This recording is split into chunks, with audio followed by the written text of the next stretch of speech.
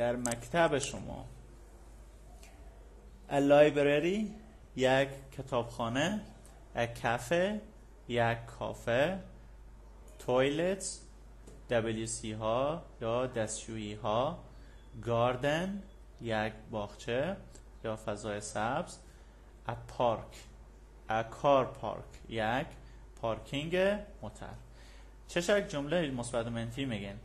با دیرز و دیرار باید کار بکنیم. مثلا there is a board، در صنف شما یک تخته وجود دارد.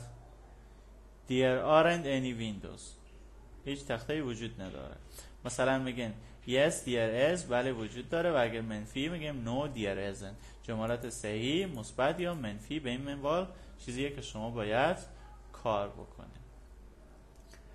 Okay, now we have to go to the next page.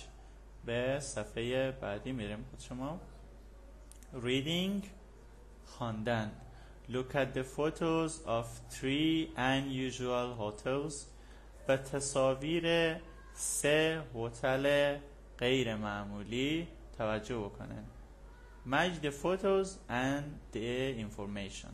تصاویر هتل میبینین شما 3 تا تصویر از هتل داره. به این شکل هتلی که وسط آب هست، هتلی که مثلا در داخل یک کوه هست و هتلی که به این شکل میبینین در این قسمت وجود داره. معلومات هم داریم به ترتیب A, B, C. کاری که شما انجام بدین اینه که این هتل ها به این معلومات، به این اینفورمیشنی که در این قسمت داده بایستی که شما وصل بکنید. In part B, read the information about the 3 hotels. Tick the boxes.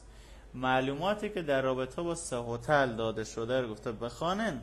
سپس یا سوالات و یا متنایی که در این قسمت گذاشته شده اینا شما برای هر کدوم چک مارک بگذارن.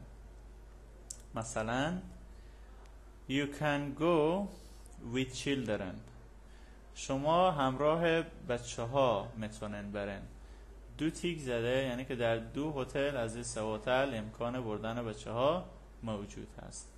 There is a swimming pool. یک حوض آبزی وجود داره.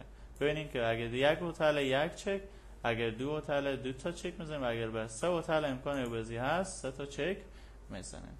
اما این کارها ما زمانی انجام بدیم که متن بخوانیم و ادامه از او به این منوال There isn't a restaurant. رستوران وجود نداره. There aren't any double beds. تختای 2 نفره موجود نیست. You arrive by boat. همراه با کشتی میرسن. You can't stay there in the winter. به زمستون نمیتونین در اونجا باشن. You can have a massage there.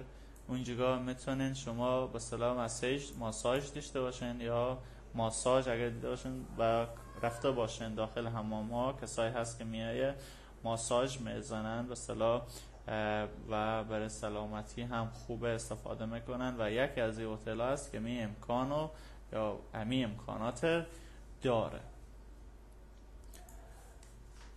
عنوان بعدی شماره 8 You can have a meal in your room when you want.